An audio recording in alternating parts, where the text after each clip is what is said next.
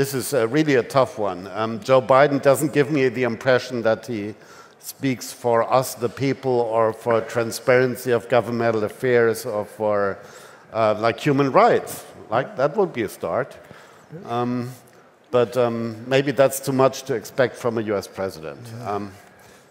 Well, the Biden administration, I mean, if you look objectively where we are now, last week Julian actually won on a very important point that goes to the heart of this case, whether he'll even be able to raise the First Amendment, right?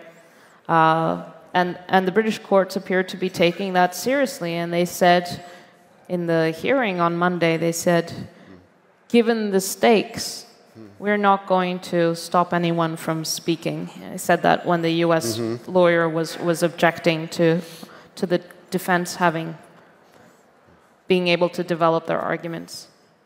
Given the stakes, that's the first time we've actually heard an acknowledgement by the British courts that actually the stakes couldn't be higher.